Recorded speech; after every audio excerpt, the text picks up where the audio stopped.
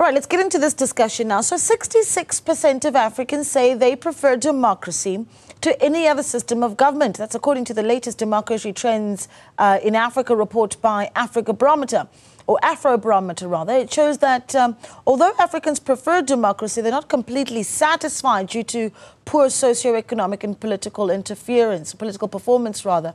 Let's unpack these findings with the Director of Surveys at Afrobarometer, Dr. Boniface Dulani. Dr. Dulani, good morning to you. Thank you so much for joining us. You know, I think this is such an important discussion because so often you hear people say every once in a while that, oh, but democracy is so un-African. It's not an African way of leadership.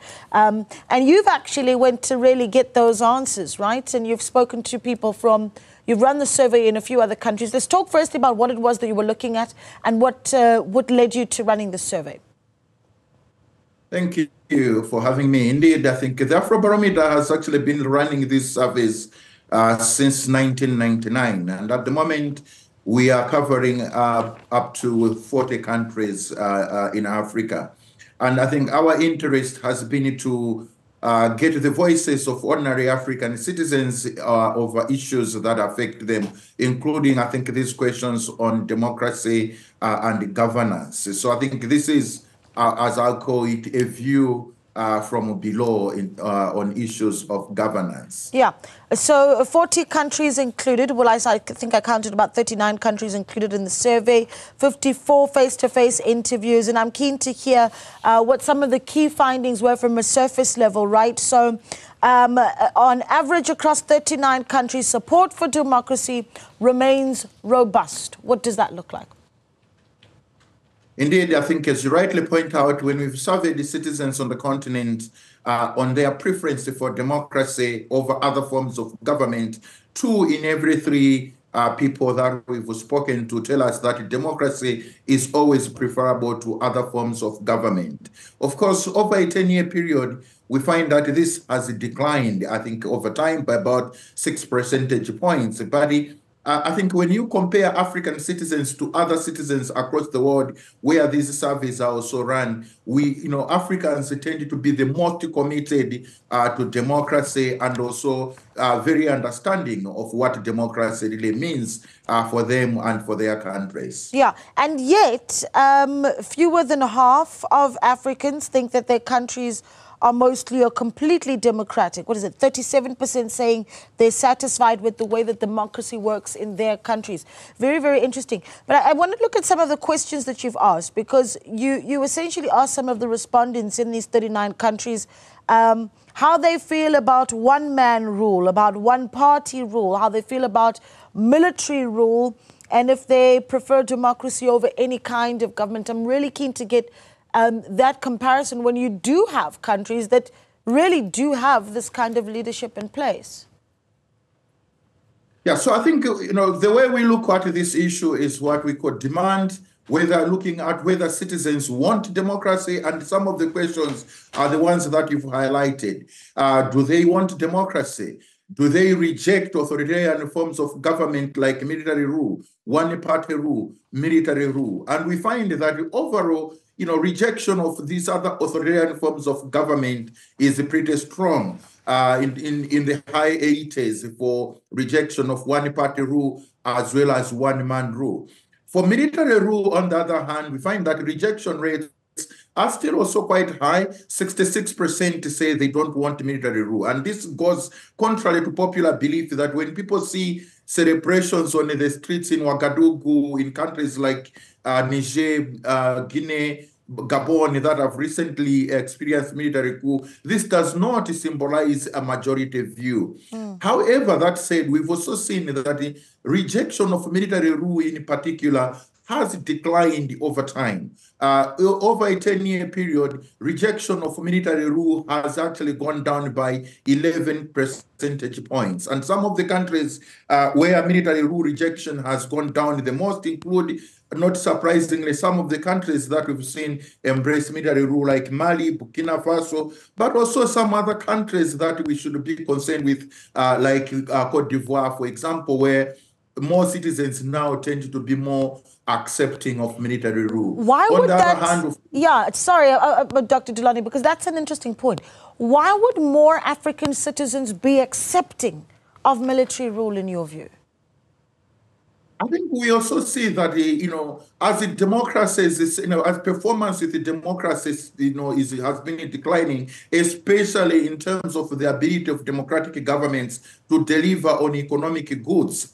More citizens are now looking at military rule. But more importantly, I think as people get disillusioned with the performance of democratic governments in terms of corruption, in terms of economic mismanagement, in terms of leadership impunity, people are now looking at the military as an alternative, not necessarily to come in and govern, but to clean up, I think, the mess that has been created by democratic government. So overall, when we ask citizens if the military should sometimes come in, we find that 53% of citizens across the continent tell us that yes, the military should come in when democratic governments have failed, so that they can clear up and then depart from the scene. Sure, that is very, very interesting. And it's 53. It's above half of people who say, yes, the military should step in when democracy fails.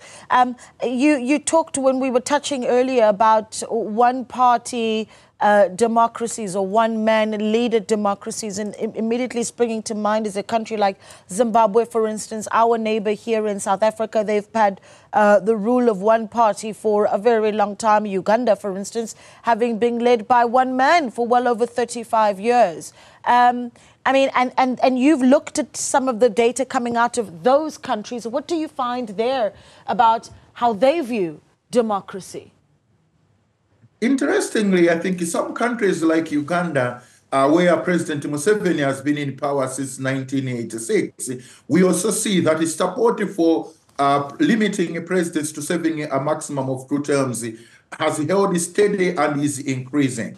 So although leaders across the continent often tell us that they are in power and they wanted to stay on because their people want them to do so, our data actually says otherwise, that many African citizens want leaders who only serve for a certain number of terms and then give way so that other people can come in and try to solve the problems that are before them, which is not, again, surprising because, as I said, people are dissatisfied and they want, I think, that regular leadership change and alternation so that they can try new ideas. Yeah, I'm just trying to see if Rwanda is on this list, and I don't see Rwanda. It is not. Yeah, and the reason why I bring that up is because obviously they've just had their elections, a 99% win for President Paul Kagame. I mean, it's eye-popping, right?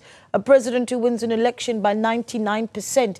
And what you've done, though, and of course, and I must note, Rwanda's not in the study, but what you've done, though, was ask respondents if they believe that elections in their country are free and fair. It's a debate that we've been having here in South Africa as well.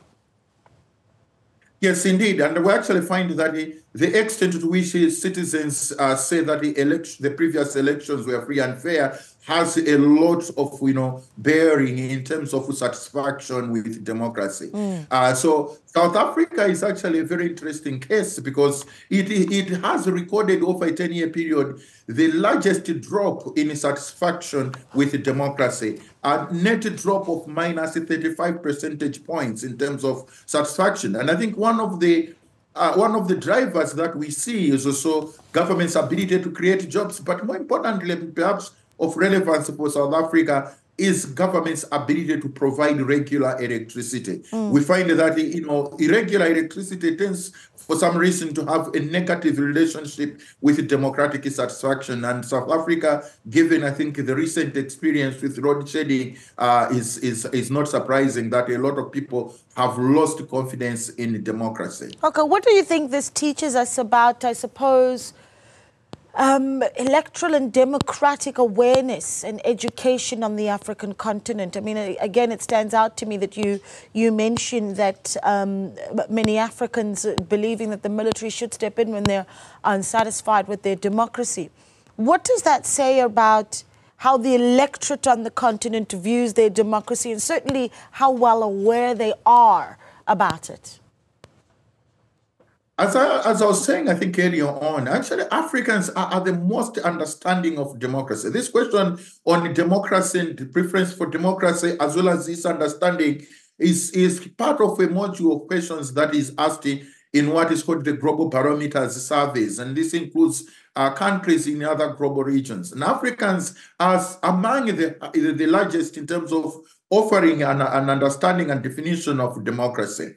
But of course, when you look at the military, it just shows you the extent to which people are disillusioned with the performance of the democratic actors. They are not necessarily disillusioned with democracy as a system of government, but rather disappointed with those who have been entrusted to run that democracy. So the issue with the military, I should again underline, is not that people want the military to come in. As I said, 2/3 say no, they don't want military rule. But what they are saying is when democratic leaders are failing, or are ignoring the law and ignoring the constitutions, the military, maybe as an institution, should come in and clear that mess so that they can revert to democratic systems. Yeah. Of course, it's a bit naive to think that the military can come in for a short period of time, clean up and go, because experience tells us that when the military comes in, usually they want to stay for long. Yeah, that is what experience has taught us.